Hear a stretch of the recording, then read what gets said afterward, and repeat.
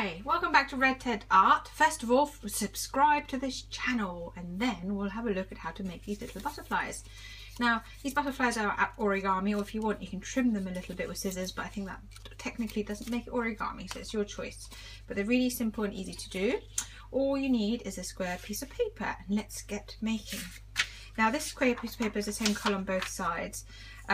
If you've got an origami sheet of paper with a colour on one side, you just have to make sure that you fold it in a minute. I'll show you when. Fold it. So first thing is you fold it over, point to point, creating a diagonal.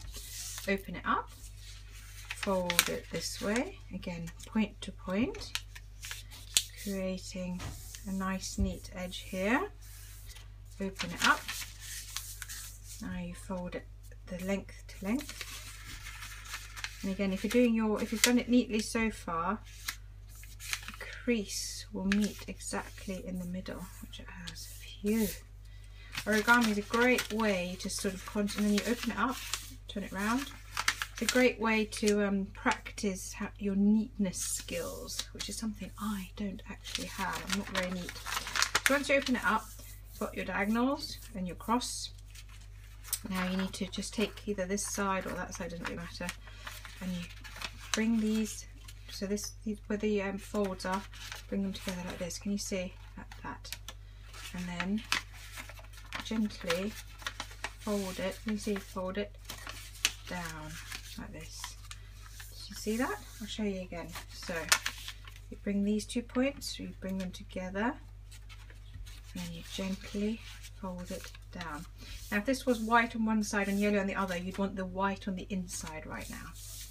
So now I'm going to fold down the top one along, this straight edge along this straight edge, so the points meet at the end, and then I'm going to take this straight edge to meet this straight edge. This.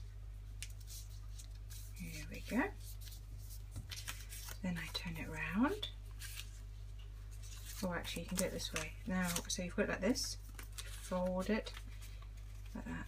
Did you see? Just so there's a bit peeping over. Now you don't fold this, you hold it with your fingers, but you fold, there's 2 bits, you fold the first one over like that and hold it.